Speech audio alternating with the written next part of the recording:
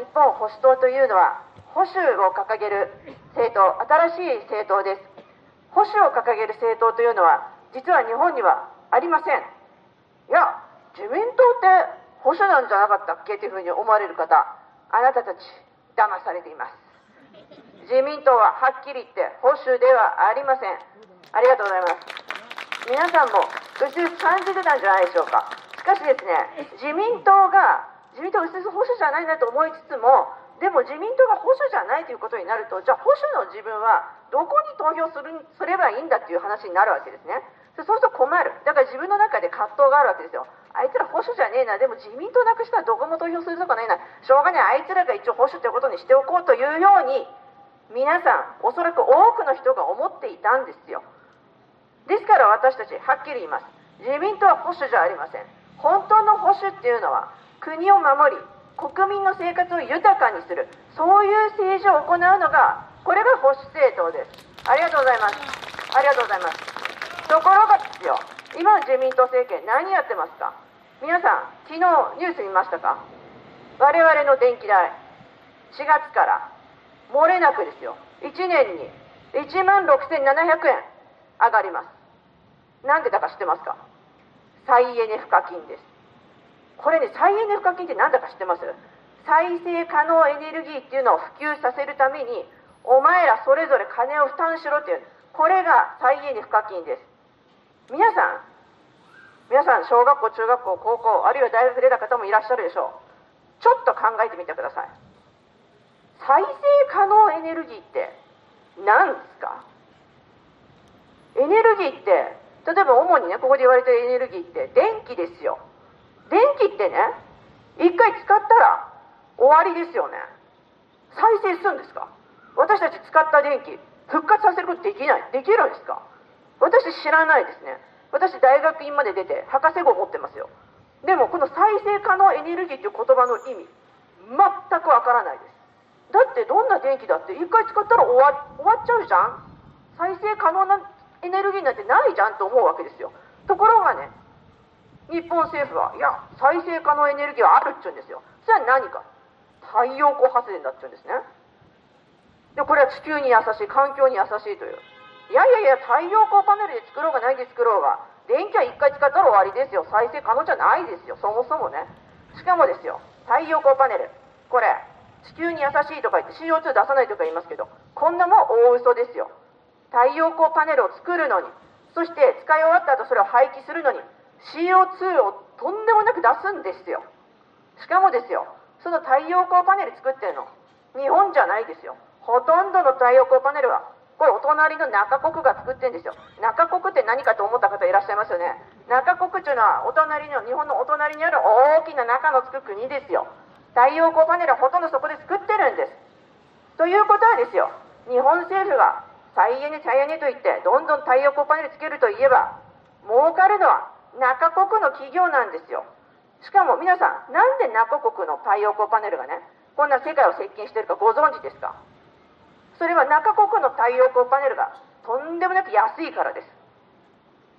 じゃあなんで中国の太陽光パネルそんなに安いのかと。ウイグル人を強制労働でただ同然で使ってるからですよ。これ人権侵害の象徴ですよ。これ嘘じゃないですよ。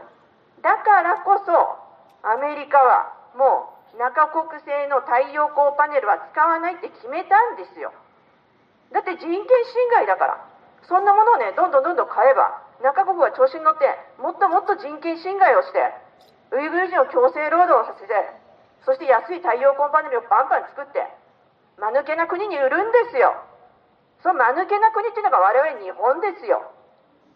岸田政権、自民党政権、保守政権ですか？保守セット。バカ言っちゃいけないですよ。こういうね、人権侵害が明らかに行われていることを分かっていて、その製品を安いからといってバンバン買うと。こんなね、政権のどこが保守なんですか？こういうね、他国の人権侵害をね、なんとも思わない。そういうような国がね、私たちの国を守れるはずがないんですよ。そして見てください、実際。太陽光パネル、再生可能エネルギー、そんなもんないのに、再生可能エネルギーを普及させるんだと言って、だからお前ら、来年から一家庭につき16,700円払えと言わわれてるんですよ、私。いや、言われてるんじゃないですよ。もう決まってんですよ。私たち払わないといけないんです、それ。私たち全然年収上がりません。全然給料上がらない。もう30年上がってないんですよ。30年上がってないのに、税金と社会保険料の負担料、これどんどん上がってんですよ。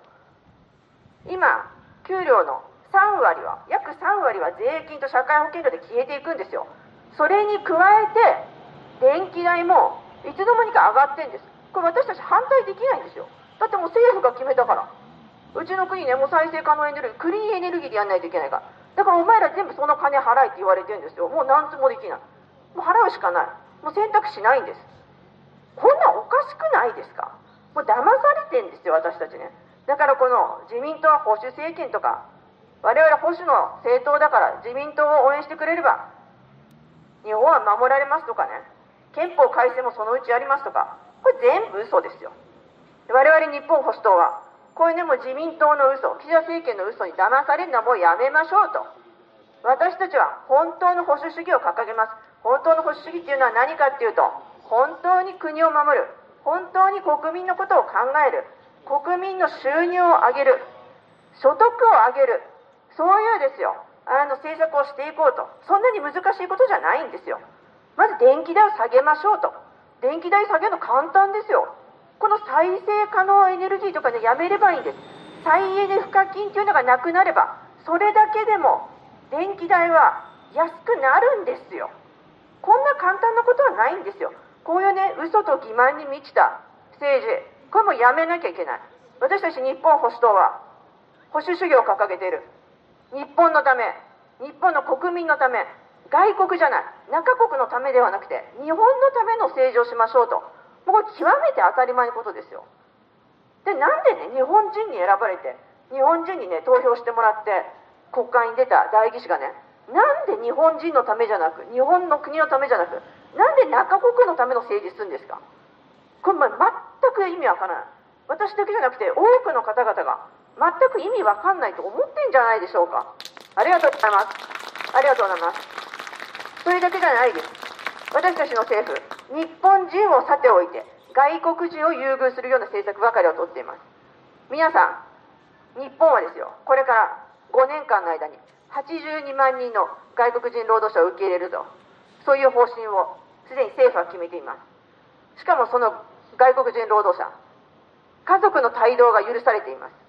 全員ではないかもしれないですけど、特定技能2号という枠組みで日本に入ってくる労働者、これ家族の帯同が許されています。